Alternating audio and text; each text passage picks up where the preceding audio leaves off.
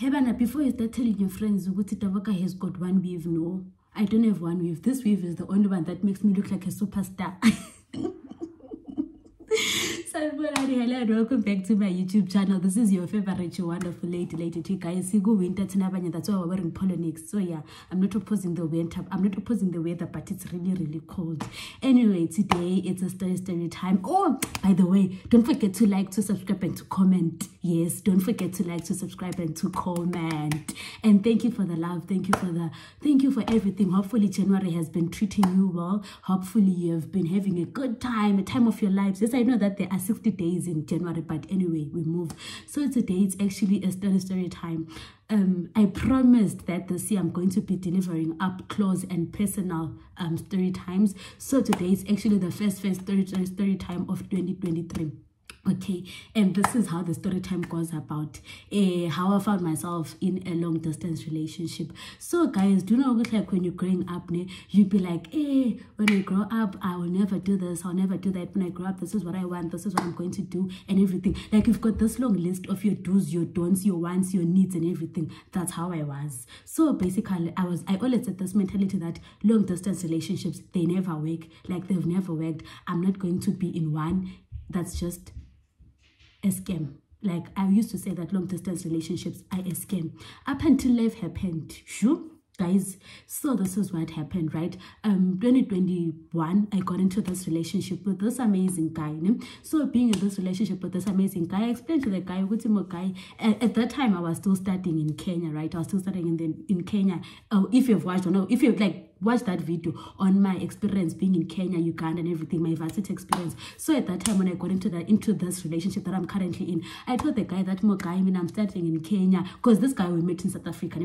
Because I was staying in South Africa, yes. So I told the guy that I'm studying in Kenya. So basically when schools open, because the guy, he asked me out, it was in March, end of March. So I explained to him that I'm studying in Kenya, and of which when schools open, like definitely I'm going back to school. So how are we going to do this? And then the guy was like, okay, fine, I've never been in a long distance relationship. I do not know how it works. Hopefully it's going to work out, but let's just give it a try. We'll figure things out as time goes by.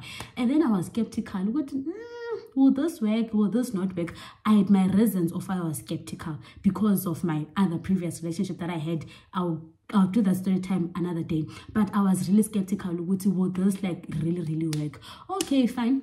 The relationship started, how Mujolo started, guys, and along the Mujolo, Umo girl shifted from Kenya to Europe, and then we're like, okay, this is the new plan. It's now Europe. More guys supported me. I was like, okay, fine, if that's what you want, it's okay, let's do this. More girl did everything. I learned Dutch, I applied, I looked for families, I did everything, and then 2022 April, I left for Austria. Fine. So leaving for Austria, I was not ahead of leaving my boyfriend behind, simply because I knew that we had a plan on our lives. Like literally, I knew that we had a plan, and this is how we were going to execute everything, and this is how it was going to happen. But obviously, you get those comments on long distance relationships, they never work. Statistics says that if you are far away from your partner, chances are high that you're going to cheat. Chances are high that the other person might cheat. Chances are high that probably you end up losing interest. What happens on the days when you feel like cuddling, the days when you feel like hugging him, the days when you feel so low and you want him around? Like obviously, like that is the status quo, and those are the comments that you're basically going to get. And not saying that those comments are wrong, like those comments are true. And then I still had to remind myself, you know why you got into this relationship, and you know what you want from this relationship, and you know the future plans that you have, regardless of the status quo, regardless of the statistics, regardless of what. So basically, we carried on with them Jolo, guys. April was fine. May was fine. Like the first 4 months, everything was just fine. Like everything was fine. So obviously, I was expecting that probably after 5 months, I'll start seeing changes, difference. Like I'll start seeing the changes. Because probably the Mokai won't be talking to me as much, or probably like the interest will start losing. Like there'll be loss of interest in either of the partners. Guys, the year pushed up until it was like 2021 December, and sparks were still flying. Guy like would literally be like, probably in a day would be, if like forever, if we are both free, like in a day we'll probably be on a call for almost 2 hours, 1 hour. And then I asked myself, Haibo, but this is a long distance. Why doesn't it feel like one? Like, to be honest, even up to today, I still don't. Yes, I do feel the distance at times because I cannot like physically hold him or physically be with him. But like, to be honest, everything is just flowing and everything is just going. And like, there is nothing different besides the days whereby I miss him, like literally miss him, and I want to be with him, and I cannot be with him physically. But obviously in those days when I want to see him, I have to video call him. I've got like no other option. But besides that, everything has just been fine. Everything has just been normal. And the communication is actually growing stronger by the day. And these are the lessons that I learned from a long distance relationship, is that number one, it teaches you how to trust the other person. Remember, I'm in Austria and my guy, like umuntu is in South Africa. So basically, I have to trust him. Wherever that he is mature enough to make the right decisions, not just for him, but for us as a couple. Like, that's the first thing that a long distance relationship teaches you. It teaches you how to trust the other person. Like, literally teaches you how to trust the other person. Because I can't be up, guys. I can't be up at night thinking, what if my boyfriend is out with Miriam or he's out with Mary? No, I can't be doing that to myself. So basically, the first lesson that you learn from a long distance relationship is trust. The second lesson that I've learned so far is communication. Yes, I haven't been bad with communication, and probably like on a scale of 0 to 10, I'm a 6, but my guy is probably a 10.5. Like, literally, he's a 10.5. Not that I'm praising him or I'm giving him extra points, but that's how he is. So like, even like, basically, guys, as much as we're in a long distance relationship, I know every detail about what's happening. You would literally swear that there's not even any distance. So that's the second lesson. Long distance relationships, they teach you communication. Like, they teach you how to communicate, because you can't be in a long distance relationship and then you talk to your guy after 3 days or after 1 week. Like, who are you fooling? My sister or my brother? Who are you fooling? That will never work. So the second thing that long distance relationships teach is communication. The third thing that long distance relationship teach is, like, you get to know the other person on a deeper level. Because remember, right now you're just depending on technology and phones just to communicate.